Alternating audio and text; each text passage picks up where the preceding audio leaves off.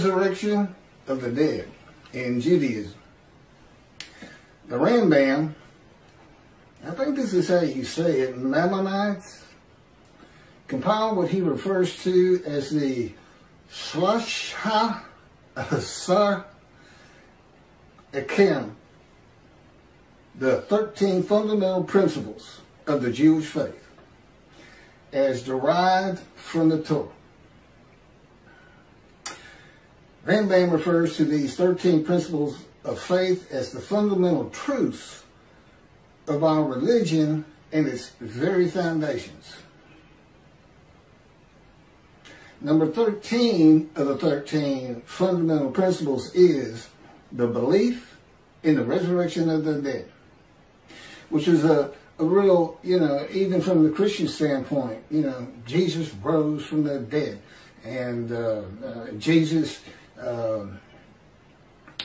his good friend Lazarus, he'd been dead 4 days. He raised him from the dead, which led to the shortest verse in the New Testament, in the Gospels. Jesus wept. That's all. One verse. Jesus wept. And he did after raising Lazarus because people still didn't believe who he was. I thought that was an interesting tidbit. Ezekiel 1 and 10 are together a vision. Again, I'm reading from the book God dictated to me, Isaiah 53 and the day of the Lord. And as you can see, this doesn't really have much to do, if anything, with Isaiah 53 and the day of the Lord. There's a lot of other information in there that he taught me and had me write. Keith, go to your computer. Keith, do this. Write this down or type this. He'd always say, right. Ezekiel 1 and 10 are together a vision of the resurrection of the spirits of the dead to heaven. The creatures later identified as cherubs, which is a type of angel, they're on the ark, with the spirit are going to and fro, east, west, north, and south, adding eyes to themselves and to the wheels, and taking them to the platform of heaven at the entrance of the eastern gate of the house of the Lord, with the presence of the God of Israel above them. All of Israel, whose name will endure in the heaven God is creating, that are righteous and in right standing with God, are the eyes of the eyes on the cherubs and in the wheels. The eyes represent the eyes of the spirits of the dead, a spiritual heaven. Now, back in antiquity and even into the Middle Ages, that wasn't a great thought, so to speak, because everybody feared the God. I mean, they felt like everything that bad that happened to anybody was because God was angry, just angry.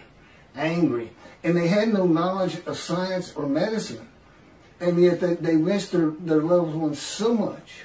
And so they'd go out to the cemetery, or they'd go out to the grave plot and just look at it, and they would wish that loved one would just rise up out of the dirt and be them again, not in spirit. I mean, that's just what it was. I mean, it was an age of ignorance of the highest order. People couldn't read. There were no schools to speak of. They were like, everybody acted on emotion. And, and your basic personality from your soul, like a mean old soul, this and that. And not a lot of reasoning capabilities. You gain a lot of ability to reason by going to school, even though you're learning stuff you'll never use. It helps your reasoning capabilities. And, that's when everything changes. You have to read the Bible for two different eras. There's antiquity in the Middle Ages, and then we had the age of reasoning, the age of medicine. This is all called the Common Era. Science. literature, everything. All these different changes, which leads to, of course, the age of information and now the internet. And it's written into there, and I'm about to show you one of them right here. So, I don't know how this was interpreted by Rambam, but he's talking about the resurrection of the dead based on Ezekiel 37. Rise, old bones, rise. Okay? But this got missed.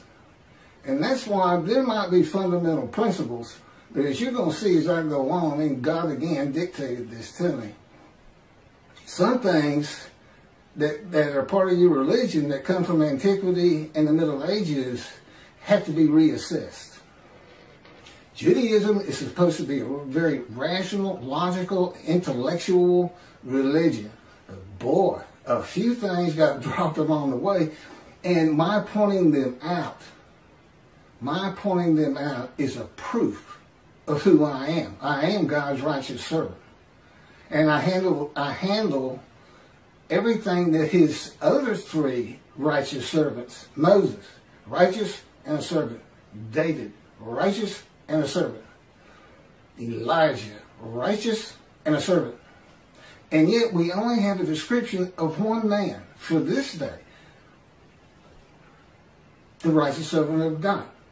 So, effectively, I am the righteous servant of God, his servant David, a shepherd. Again, Rambam. 2 chapters on King Moshe, and he's just making it up. Just making it up as he goes, just like he did the Messianic era. Can't back any of it up. A shepherd, Elijah and the prophet like Moses. And this is the prophet like Moses. Moses did 2 things. He led the Exodus, and he wrote the Torah. God dictated it to him. Okay, well, the Jews aren't in bondage. I don't need to do that as a prophet like Moses, so what's left? Write this down. That's the prophet like Moses. And I have all the knowledge that Elijah would have. Elijah, what's so special? The only man in the Hebrew Bible to be specifically taken to heaven. And then he returns in the day of the Lord. Clearly, it's not going to be that Elijah. There's nothing about heaven that I need to know to answer questions that I don't know. I've been taught it, and I envision lots of visions early in my 13 years, first 7 years. Not so much lately, except for pictures that they put into my mind when we're talking. God likes you to see what he's talking about. So I'm you don't have to go into a trance or anything for those. I just send pictures into my mind. It's a wonderful thing. Excuse me. But anyway, okay, that's some backdrop. Let's carry on here.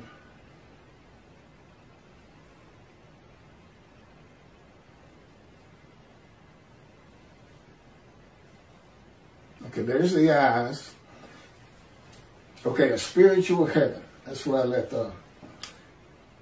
And this is Isaiah 65, verse 17 through 18. For behold, I am creating a new heaven and a new earth. The former things shall not be remembered. And I know why that is and how it occurs. They shall never come to mind. Be glad then and rejoice forever in what I am creating. For I shall create Jerusalem as a joy and her people as a delight. And this is Isaiah 66, verse 22. For as the new heaven and the new earth, which I will make, shall endure by my will, declares the Lord, so shall your seed and your name endure. Spiritual heaven. God, what's this all about? What are you doing? I'm going to make a new earth and a new heaven. The new heaven is the spirits of the Jewish people. With the name Israel endures. Considered angels. The angels Israel is how he refers to it. That's what makes it a new heaven. A new host of angels. So, In the new earth, the same story again. You get to watch it. You get to watch it, Jewish people. You don't want to miss heaven. Now, I've been there. Generally, I can still sense my body. But I've been there in pure spirit. And but he tells me you'll feel your body, your physical form. But he's going to have another chosen. He's going to basically just run the story again. And you get to see how it really all played out from the get-go. And, of course, time means nothing to you. You don't want to miss it. And that's my proof of an Elijah. I just showed you the prophet like Moses. There's my Elijah. Can't really show you a David except for I bring the reckoning in the dismissal of the rabbis, which is on plenty of videos. God has, I am the reckoning, and I am the wrath on Christianity. And how you fit the Messianic era into the wrath on Christianity, how you can say Moshiach perfects the world, and yet he's got to bring the wrath of God to the Christians and the Gentiles in general. I don't know how you put it together. I mean, you cherry pick. Let's take the stuff that we really like and the stuff that sounds kind of ominous, like utter destruction, or I will hurl your glory to the ground if Elijah doesn't get done what I want him to do, clear the way, which, by the way, is building the third temple. That's what I got to get done, in case you want to know. But I got to be recognized. People got to read all this and go, well, we got to go with this. Because he couldn't possibly know this. I was an atheist for 50 years, as if that matters. I mean, the greatest rabbis, Rambam, this, that, people today, Jews for Judaism, Tovia Singer saying 53 is the people, Israel as one, all Jewish people as one man. None of it makes any sense. Tovia bases it on the Holocaust, that there was a guilt offering. Let's go to Leviticus. He went Christian. He's going to use the animal, sacrificial, and worship laws for a human being. And that's adding to Leviticus. You're not supposed to add to or take from anything God had written. The Christians killed one son. Tovia Singer's got him killing 6 million so that they would go back home. Yeah, that's not God. He knew you'd come back. He knew you'd get driven back. He didn't have to lift a finger. And then Michael Skoback and whoever wrote their commentary, it's another person, but I only hear Skoback talking about it. It's based on the Messianic era, where the world realizes the Jew has been right all along, a great exaltation, this and that, never going to happen. His whole commentary is based on something never going to happen. You know, where's the day of the Lord? Where's utter destruction? Where's vengeance? And where's God's representation? Where's his Moses? God's coming to, you know, clearly it's Moshiach, but you better get a description. I mean, you got a description. I still can't get anybody to talk to me. Does shun, despise, and held no account ring a bell? Because God knew it was going to be like this in the beginning. Ezekiel 37 gives a vivid account of raising the dead to life into new bodies of flesh and bone. This was a common belief in the ancient age and Middle Ages. In this age of information with knowledge of science in the human body, few people believe that a human body can or will be resurrected anew by God. You cannot take, we know, but you cannot take the ashes of bones and make a new human body. You're just making stuff up. When did God do that? You ask, can God do that? You know what the answer is? No, he can't. He said, now I can create a human being where there could be a resurrection of the dead. He said, but I don't want anything to do with that. But the world as created is not set up for that type of an event. Believe it or not, God doesn't have a magic wand. But he's got the unseen and elements in it we don't understand, and the power, which, and of course, I'm so familiar with it. it actually surrounds me. It is Ezekiel. They call it in Ezekiel the cords of his power. To me, it just completely surrounds every inch of my body and my head. It just surrounds me. I mean, he can move my hands wherever he wants and turn me around, twist me like a top if he wants, slam me to the ground, I've mentioned. Yeah, if you hadn't guessed it, I'm experiencing. I'm not like any other human being on this planet, but I'm still Keith. I'm still Keith. I'm a friendly person, quick to anger, but very friendly. And I've been through every stage, walk of life, man, from poverty, which he took me to, has taken me to. I haven't nothing, but which is kind of a religious thing, I think. Even Jesus hated material things, told the rich man he can't get to heaven, things like that. That's just part of it. And it does, another thing that this fire refinement, all these punishment words, maltreatment, makes you humble. More so to him. Moses starts out this firebrand that killed a man that made him angry, and at the end of his life, it is said Moses was the most humble man on earth. Now, I don't know how you measure something like that, but I can tell you I'm more humble to God than anyone on earth because I literally fear him, because I know the kind of pain he can put me through. And most people don't really have that knowledge. I fear God. But when he'll slam your face down into the cement or to the floor in your room. And some of the other things. I know people really don't want to hear all that, but it's important to understand 53. Let me carry on with this resurrection of the dead. Today, few people believe that. It's a primitive and medieval concept that was good for a time through the Middle Ages. That is why God provided visions of heaven, conforming to the beliefs and world of the Jewish people in the Middle Ages and before, and a spiritual heaven for a more enlightened time of reasoning and knowledge. Do you understand what I just said? The Bible has to be read with an understanding of antiquity in the Middle Ages and those people and who they were. And it's also written for people of this day, modern age, knowledge, information, science, medicine, reasoning. You can't just say, or say just say. Well, do you agree with it? That's the next question. You're not going to agree with the 13th principle when I get done. The burden on Israel and the practicalities of such an event of millions of people suddenly appearing in the land from the time of Abraham to today is unimaginable. You got 6 million from the Holocaust alone.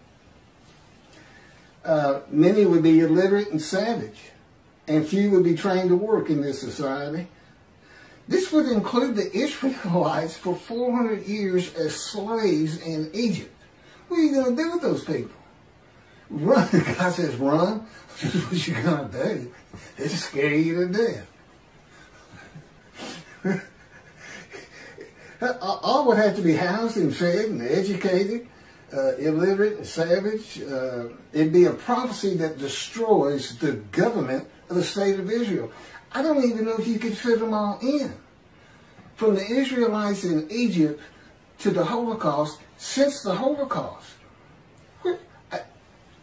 Well, I know it's millions. I just wonder if you start hitting a billion. I don't know. It's a ridiculous concept. And when I sit there and I watch and I listen and I hear rabbis do this, I understand why God dismissed them. Basically, you're going to have to get all this straight. If you want to remove yourself from dismissal, rabbis, and enter the scroll of remembrance of Malachi 3, which is what takes you to heaven, if you want to remove that, you better go read these books. It's just 2 of them. One of them is My Life, the life of God's righteous servant by Isaiah 53, and that's to show how I fit the verses. That's what it's all about. And then that's the first 7 chapters. There's 14 or 15, and then God speaks to me. And from that point, it's all about him and me. It's pretty interesting. It's a pretty interesting time. And it continues, and And I guess at the end of my life or at some point, we're going to do it again for the finale until he decides that it's time for me to die, that's how I'm going to die. He's just going to make the decision like he did with Elijah.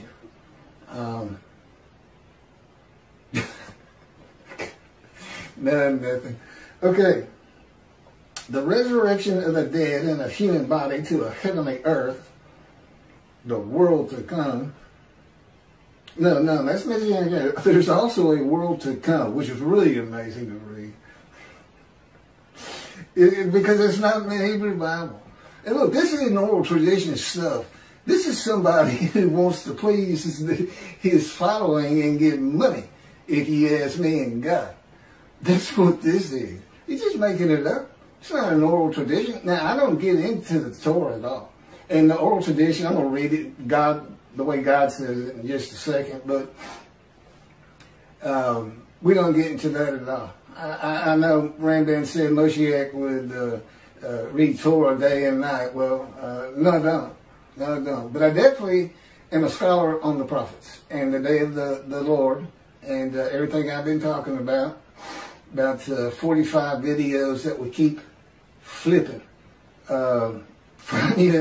Find you a motorcycle and just stick with it the last 2 or 3 because, you know, you can go back 4 or 5 and we're just redoing them to keep them circulating and adding.